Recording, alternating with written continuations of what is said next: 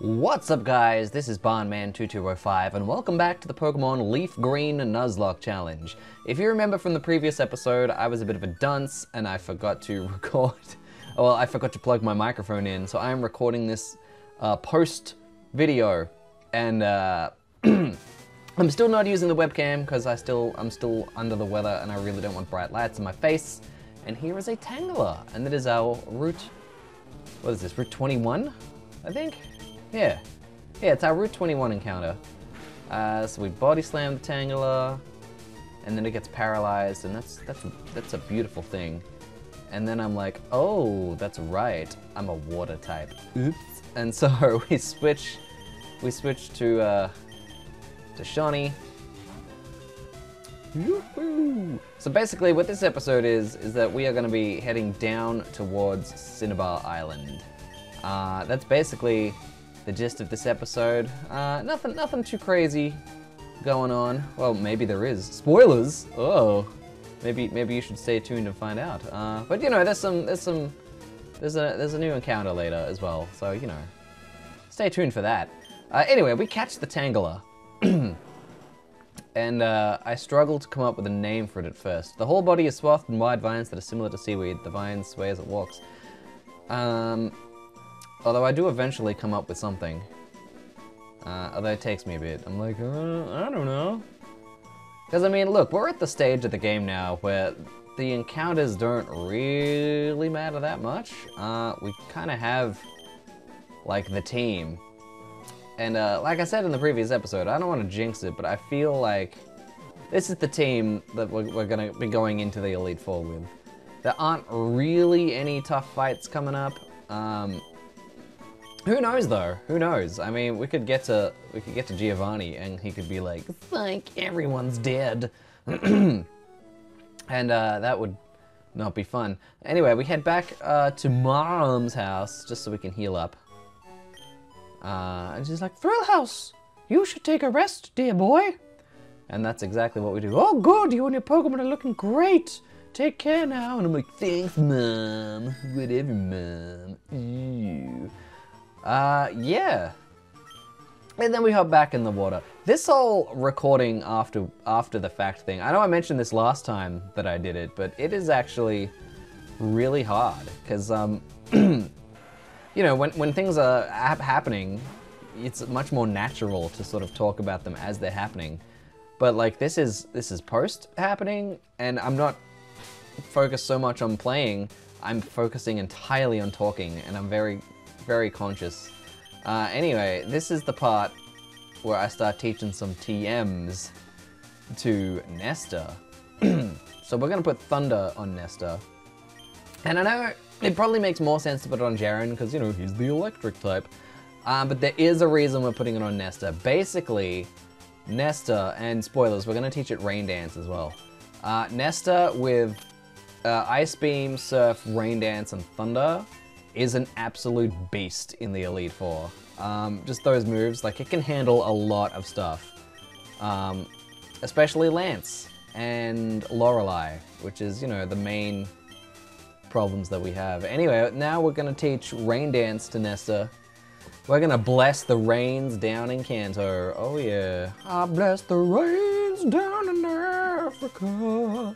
And we get rid of Body Slam, because Nesta's physical attack is not that great anyway. So, you know, whatevs. I got a big hole. Wanna go for it? It's me, David Lynch. Hello. Do you guys still have any idea who he is? Probably not. I know we've been over this several times. Anyway, oh yes, this is the 6 Magikarp guy. There's one in every game. And I don't understand, like, usually they're pretty early in the game, and it's like, oh yeah, 6 Magikarp. Nice little break from things, but he's, like, towards the end of the game. It's just this dude with 6 Magikarp. Like, how is this a challenge at this point in the game? And they're all level 27. Excuse me. And it's like, you know, I mean, did he catch them all at level 27? Has he actually trained them all up to level 27? How did he even do that with a team of 6 Magikarp? It makes no sense. I don't understand. I don't get what he aims to accomplish. Unless he's doing some crazy challenge that people do, where he's like, I'm gonna beat the game with a team of 6 Magikarp, oh yeah! I mean, some people try it. I saw a guy try, play the original Red and Blue with just a Magikarp, and it was going so well, until he got to the Pokemon Tower. And then, like, the only attacks Magikarp has is Struggle, and Tackle, and Splash, of course. And they're normal type moves, and that doesn't work on Ghosts. Because it's Gen 1, and Struggle is still very much a normal type move. So he's like, well, that slipped. It's game over. I've seen them, like, people do games with Ditto, and, like, a team of Smeagol's, and I've seen all kinds of ridiculous challenges that people try. It's, you know, people are cray. Anyway, we kill this Magikarp. We just surf it to death. It's not very effective, but it's okay. Fisherman wait. Heh, Magikarp just don't make the grade, do they? Friend? Oh man. And then we're gonna surf over to this other fisherman here. We're gonna fight him too. You want to know if the fish are biting? I do. I very much would like to know that. Tell me, David Lynch, tell me. Fisherman Ronald and the Sea King. The Sea King are kind of a pain in the butt. They're surprisingly bulky, like even with thunder. So we go for Bless the Rains down in Africa, and then it always opens with water sport. Every single time, and I don't understand why. Like, even when we, you know, minor spoilers, when we kill it and he sends out more Sea King and stuff, they also open with water sport. It's so weird, and it makes 0 sense, and I don't understand it at all. I really don't. Anyway, and yeah, like, you hit it with 1 Thunder, and it still isn't even enough to KO it in 1 shot. Admittedly, Nesta is 3 levels lower. Also, the eyes. When the thunder hits, you've got to watch the eyes. It is so creepy. But anyway. Also, occasionally they use Supersonic, and it's really, really annoying. This is just a Goldeen, though. This one dies pretty quickly. Goldeen. The rain continues to fall down in Africa. Yeah, like, the Goldeen uses Supersonic, and now Nest is confused, and it's a whole great big thing. It's such a pain in the butt. Oh man. Hit myself in confusion. The rain falls in Africa. And look! Water Sport! Why? I'm not even using a Fire-type Pokemon. Why would I use a Fire-type Pokemon against a Goldeen? But even if I opened with a Fire-type Pokemon and it's like, oh well, in case it stays out, I should use Water Sport. Like, no! I have a Lapras out. Like, what does it think I'm gonna do? I don't understand. I don't understand the logic. It's very confusing to me.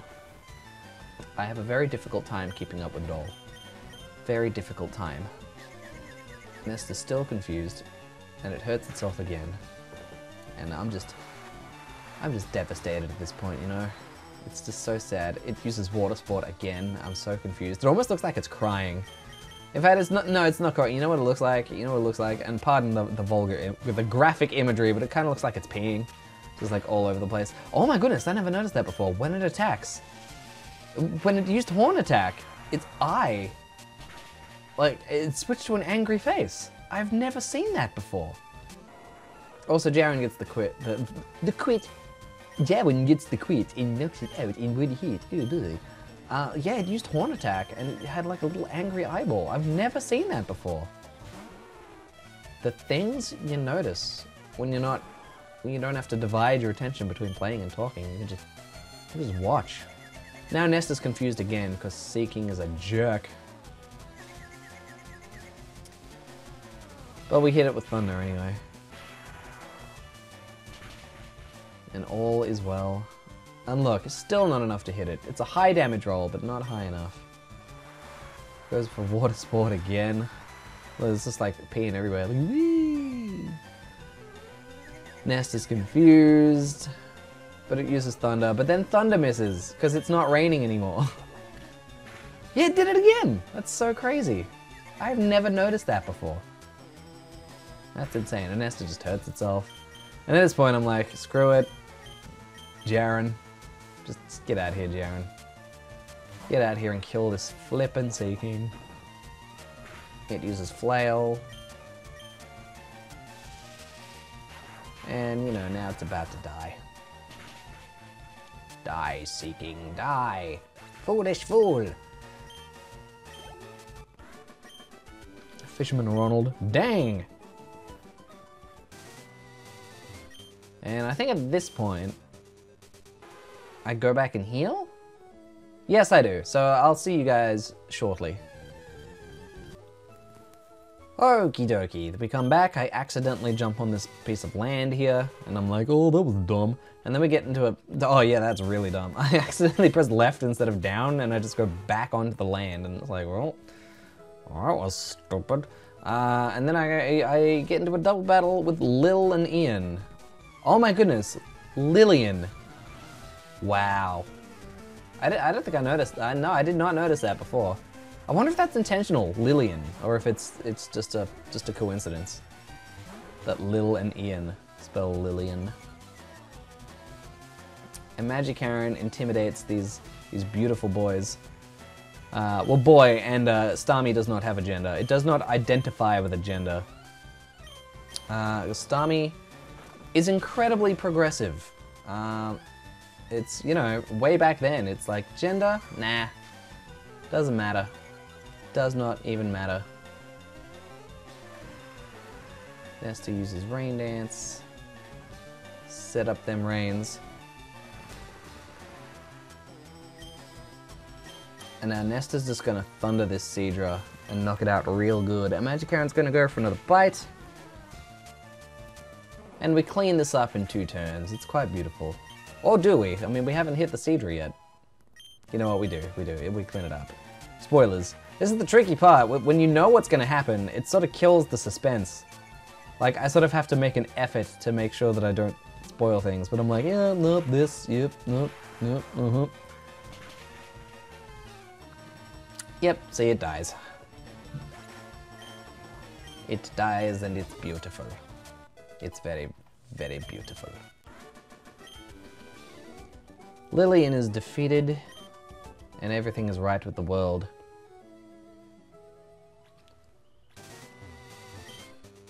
Jump back into the water here. It's weird, I don't want to talk too much, but I don't want to go quiet, because then it's like, he stopped talking, is everything okay? The sea cleanses my body and soul. You know what I mean? You know what I mean? Spence. Another Seadra, and I'm like, you know what? I know I can kill these things. But dang, smoke screen. I mean, Thunder as it is not the most accurate of moves, and yet for some reason, I keep trying it anyway.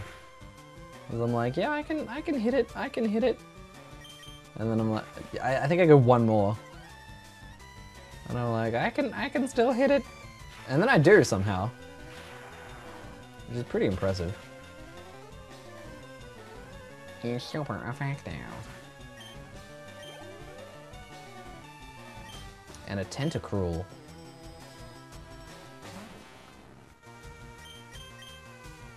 And we bless the rains. Oh, bless the rain. The rain continues to fall. And it uses Bubble Beam, which is beautiful. Because Nesta has Volt Absorb. Which heals it when it gets hit by water moves. And it is a very bulky Tentacruel. And I'm like, oh, that... I mean, I expected it to take at least 2 hits, but... Well, I thought it was going to take 2 hits, but it ends up taking 3.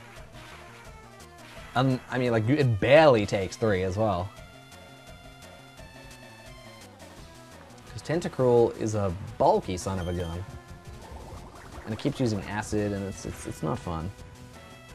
It's not a fun thing to fight. Tell you what, though, I forget whether I've mentioned this or not, but I'm trying a water-type mono challenge on Pokemon Crystal. And Tentacool is a huge pain in the butt, because the rival, obviously I started with Totodile.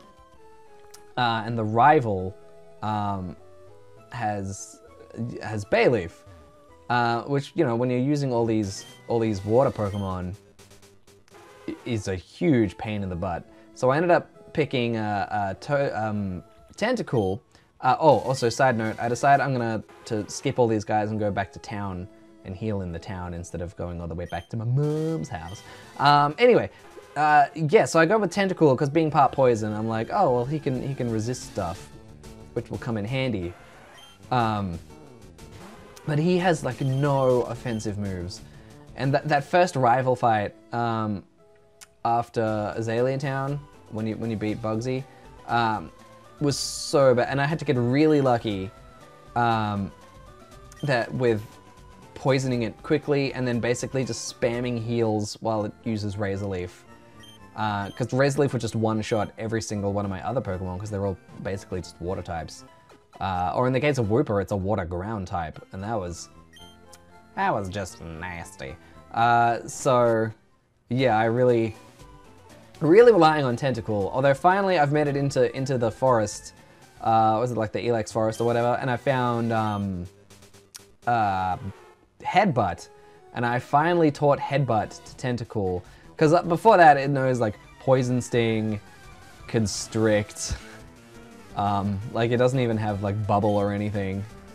It's just rocking these terrible moves. And I finally taught it Headbutt, so it actually has a decent offensive move now, which is good.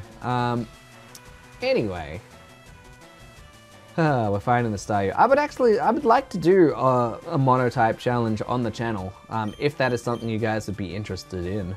I put a poll up on Facebook like last week before, being like, hey, for the next video, Pokemon or no Pokemon? And people want more Pokemon. So it's a case of like, do you guys want another Nuzlocke? Do you mind if I mix it up a bit? Like, we'll see. I'll put another poll up seeing what you guys think, but you know, it's something to think about. Because we're getting towards the end of this challenge. You know, we've only got 2 gym leaders and then basically the Elite Four, and then, you know, that's it, really. Because this is Red and Blue, there's no ridiculous legendary boss fights that happened before the Elite Four. No Giratinas or Necrozmas or anything like that we have to deal with. So, you know, should be you know, we're close to the end. I forgot what I was saying. But yeah, you know, a monotype is something I'd be interested in doing, because they're fun, and you can do some creative things, like the whole Tentacool thing. You have to get real creative with how you tackle certain challenges. It's fun. I enjoy it. Anyway, here's a Poliwhirl. Poliwhirl is another one. When you use Thunder, like, check out Poliwhirl's eyes. Like, they're already freaky enough as it is, but when the light changes for Thunder, it is horrifying. And it uses Water Gun to heal me as well. But watch this. Watch its eyes. Isn't that just the most terrifying thing you have ever seen in your entire life? It's awful. It's whoa. Whoa. I tell you what. What a god. And here's a Tentacool. Tentacool. Does anybody remember that episode of the anime with that monster of a Tentacruel? It's like way back in season 1, and like he's attacking the city, and he kidnaps Meowth and somehow like telepathically communicates through Meowth. Since when was that a thing that Tentacruel could do? Like, it's just that one Tentacruel did it. Like it has no psychic powers, as far as I'm aware. Like, they can't learn any psychic moves. But for whatever reason, that one Tentacruel was like, nah, I'm just gonna like mind control its Meowth and talk through it. That's a thing that I can do. And I'm also like a ridiculous size. Just, sure, why not? Pokemon's weird, man. Some weird stuff goes on in that show. Some weird stuff. Like that one, there's that band episode where Misty enters a beauty contest and Jesse and James also enter the beauty contest, and James is walking around in a bikini with inflatable breasts. And it's like, what? Like it never aired in English. There's purely one for the Japanese, but it's funny. There's some weird stuff in that show. It's great. He caught his Pokemon at sea. That's beautiful.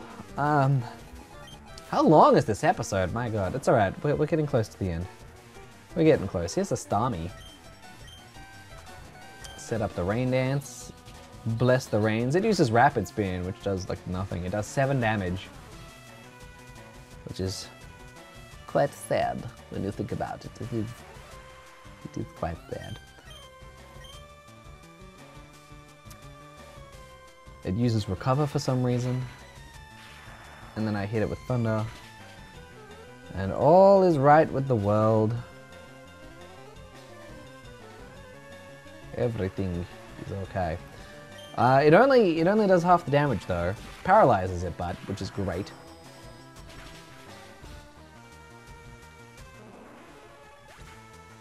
Paralyzes it. I'm kind of running out of things to talk about, except the things that are happening like right in front of me. It's so weird. I'll stop bringing it up, but it is really weird doing this post voiceover. Oh, I'm gonna go back and heal. See ya in a bit. Alrighty, we're back at it. And there's, what, 2 fishermen left? They go down pretty easily. Keep me company till I get a hit. I remember I saw a guy at work once, and he came in wearing a jumper with David Lynch on it. And I just responded, I just said to him, I went, "I like your jumper!" And he thought it was hilarious. Well, these dang Sea King. I'm just over them, you know? They're just everywhere. At least this one didn't use Water Sport. Or did it? Actually, I think it did last turn. Dumb. So dumb. And it's still alive. It's just... And I'm like, I'll just surf it. Tries to use Supersonic, and I'm like, nope. Don't do it. Don't do it, you fool!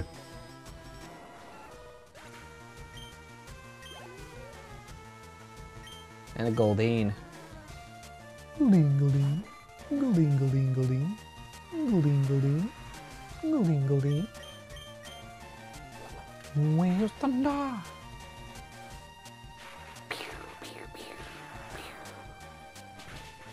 And the Goldeen is dead. It is so dead. It is so dead. Fisherman Nolan. That burned some time! And there's, what, 1 fisherman left that we gotta fight, and then we're done with all the trainers. Hey, don't scare away the fish! Soz brah, soz brah, soz brah. Claude. And he uses a Shelter. At least he's mixing it up, you know? He's using a Shelter. He's not using another freaking Sea King or a Magikarp. It's something different. And I appreciate that. And he uses Aurora Beam, and I'm like, bruh, I'm a water ice type. What are you doing? What was that, like 1 damage? And it's a Shelter who's like, offensive capabilities aren't even that great. It's quite sad, really. Silly Shelter. And a Cloyster. Oh, Cloyster. It's so inappropriate. And it uses Protect, because it's super annoying like that. And protects itself against the thunder. With the thunder, with the thunder. Protects itself with the thunder. Only protects itself the once though, and it's dead. And Nesta hitting level 31. He's catching up to the rest of the crew, and now he learns Ice Beam, which is beautiful. And now Nesta has his complete move pool, which is great. We do get rid of Confuse Ray, which is a little disappointing, but I don't need... It's a choice between that and Africa, and I'd rather bless the rains down in Africa, if you know what I mean. You know what I mean, Mr. Sheen. And so with all of the trailers, we've watched every trailer on the route. With all of the trainers on this route defeated, we head back into town. Now, I did say that there was going to be one more encounter, and that is the truth. So we head over into the laboratory. And there's numerous trades you can get. Remember, I'm not playing with gift claws, so I can only get the one thing. There's numerous trades you can get, or you can get fossils, and I decided to go with, oh yeah, this guy. I'm a very important doctor. Here, I study rare Pokemon fossils all the time. I study. You, have you a fossil for me? I decided to give him the Old Amber. Oh, that is Old Amber, it is. It is a fossil of Aerodactyl, a Pokemon that is already extinct. Is this guy supposed to be some sort of racist stereotype? So, hurry. But yeah, I gave him the Old Amber because I think Aerodactyl would sort of be the most fun to use. Between that or, Kabuto. And I just walk around and this guy tries to teach metronome. And I'm like, you know what? It's a Nuzlocke, I don't think I want to. And the scientist to the right is just trying to, he's aiming for a fist bump. He's trying to fist bump anybody who will fist bump him back. Oh my goodness, he's moved! He's not fist bumping anymore. And he's like, Eevee can evolve into one of 3 different kinds of Pokemon. Although that's not even true. At the time this game came out, it was 5. Although you couldn't actually get Espeon or Umbreon in this game because the day and night cycle is no longer a thing. I think you had to get it in, what was it, Colosseum? Or XD, Gales of Darkness, one of the two. You could get them in that and you'd have to trade them over. Too bad, too sad. We also talked to this guy and he's like, we study Pokemon extensively every day. People often bring us rare Pokemon for the things. And I didn't see the whole thing. I didn't see it, but now we walk out of the building and we walk back in the building. And we're gonna walk in this room here. I'm looking for the Pokemon Ponyta. I want to trade it for my Seal. Seal is actually pretty good. You're late, where were you? Your fossil is back to life. It was Aerodactyl, like I think. Cool, bro. Cool. And we named the Aerodactyl Terry. Terry the Pterodactyl. Well, he's an Aerodactyl, really, but, you know, it's a cute little name. And now all that is left to do is to head back to the PC and check out the natures of the Pokemon I caught, both this episode and the last episode, because we've got a couple of new friends.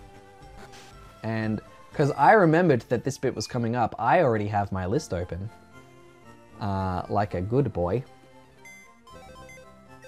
So let's see the Pokemon storage system. So we start off with Tentafool. Come on past me, just open it up. He is quiet. Which means he has good special attack and low speed. And I'm like, whatevs, I can work with that. I'm probably never going to use this thing anyway. And then, also he has Liquid Ooze, which is interesting. And then eventually, I'll move over, there we go, Impish. Good defense, low special attack, which is fine. It's fine. For a Magneton. Again, probably not going to use it anyway. As Magnet Ball. Sure thing. Then we go with Nottingham, who is lonely, who has good attack, low defense, which is alright. It's alright, I can work with it. Chlorophyll raises speed and sunshine. And then finally we have Terry, with a serious nature, which I believe is balanced. Yeah, it's a balanced nature, has pressure. However, I then realized that Terry's only a level 5, and I'm like, oh, well, I'm probably not gonna use it then, even if anything does happen to, like, Roxanne. Like, if anything would happen to Roxanne, I would have replaced it with Terry, but at level 5, I don't know that that's something that I want to do, to be honest. But yeah, anyway, that does it for this episode of the Pokemon LeafGreen Nuzlocke Challenge. Thank you so much, guys. The next episode, I've already recorded it and checked it. It has, I turned the microphone on, so it'll be back to the normal format. Sorry about that, guys, but thank you so much. Leave a comment, let me know what you thought, subscribe, check out the playlist, leave a like so I know you liked it. You know, all of that boring stuff. Keep it real, and keep it barn, man.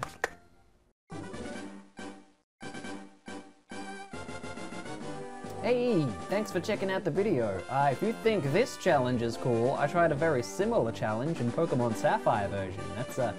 That was pretty nuts. Or how about you try a series about me flirting with virtual women?